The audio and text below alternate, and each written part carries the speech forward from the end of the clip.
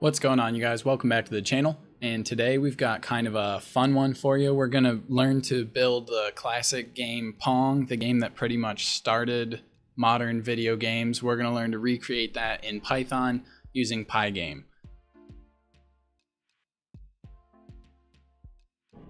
Game over. Okay, so second thing I think we should do is add some restart text. So I will call that restart text. Make the text say press to restart, and let's put that same X. We'll probably want to scooch it back since there's more text here, but let's put it 100 lower on the screen. Let's put it 230. And we also are going to want to drop, we'll get to this after we check and make sure it looks okay. But we're also going to want to draw a rectangle. Ooh, game over. Because we were just drawing game over text in two places. It's important if you're going to copy paste stuff like that to actually run it like I just did and check, because you can't just assume everything you drew looks good. And like you can see here, I'm going to scoot it to the right a little bit and I'm going to scoot it up a little bit. You can't always really envision what something's going to look like until you just run it. So okay, we also want to draw a rectangle, which I'll just call it restart button, because you can't use like a click collide event. You can't do collision with text for some reason. You need a rectangle. So I'm going to make a rectangle that is just a pygame.draw.rect, and we're going to put it right at the restart text, and we're going to just make it a black rectangle that gets drawn behind the text, but this way there will be something to check whether or not the person is clicked on. Okay, so pygame.draw.rect, and then we want to put on the screen, we want it to be black, and we want it to be at 7150. So again, we're giving it the exact same coordinates as the text, and then that block of text is probably 100 long, and let's just go ahead and say that it's 20 tall. But the idea is if you're clicking anywhere in the rectangle area that says press to restart, we can assume you want to restart because the X out of the game button is way in the top right.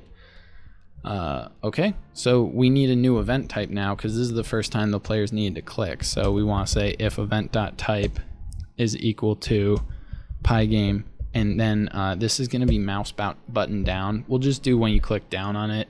Some people would do click up, and that's when you release the mouse click, but that, hey, user preference.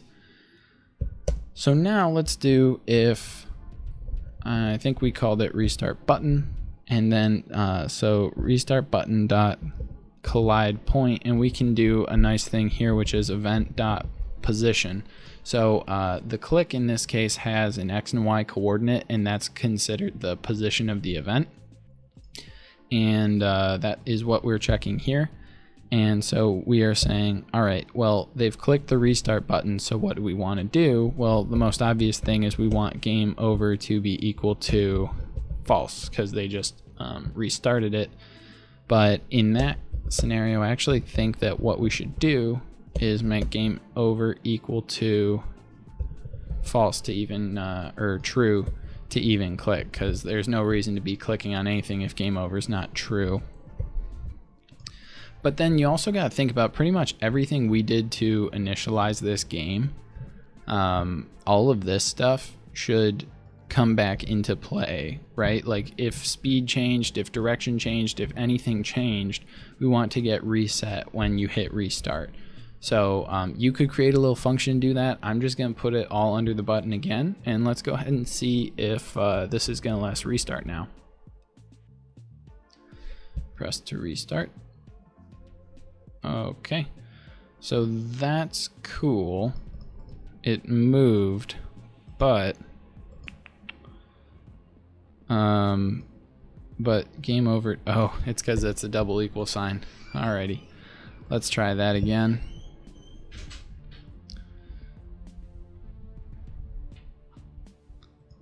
All right, so that's pretty sweet. We just keep getting closer and closer to like a full functioning game. This is getting pretty fun. I think the next step to do will be, let's go ahead and create some score tracking. So score is obviously equal to 0 when the game starts, and score is going to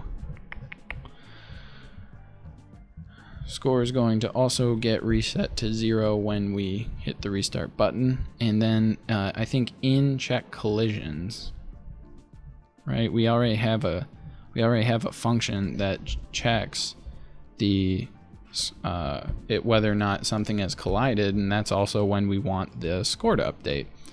So this is pretty cool. We'll just kind of leech off of that function and add some score calculations onto it. And we just need to make sure where we call that function, that was check game over. There was ball X direction. Yeah, okay. And then score. And then we also need to pass it in.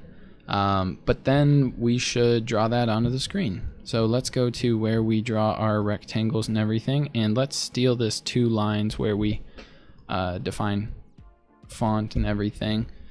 And let's just call this score text, right? Score. And for the text, let's say score, colon, and then let's add string str conversion of the score. You could use an F string if you want. That's just formatting everything inside of it to be a string. That's kind of a shortcut. You can do that if you want. But if you're doing stuff like that, you know plenty about Python. You don't need to be here at all. So let's go ahead and see how that looks. Just kind of slapping it on the screen here. Score. Oh, we got 3 there, and we got 7 there. Okay, let's take a look at why that's updating by 3 or 4.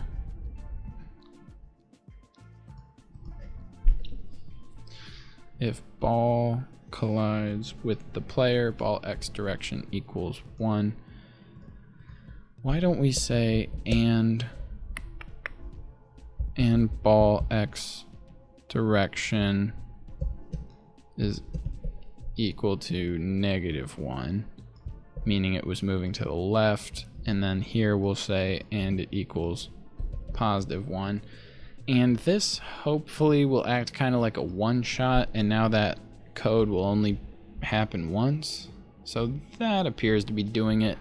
I'm guessing just like the computer is able to scan so many times that it kind of viewed like 2 or 3 different scans where the ball was still colliding with the player even though it was changing direction. So it's just a symptom of computers being very fast. Sometimes you want to build in a little extra check that will keep track of things like that. Okay.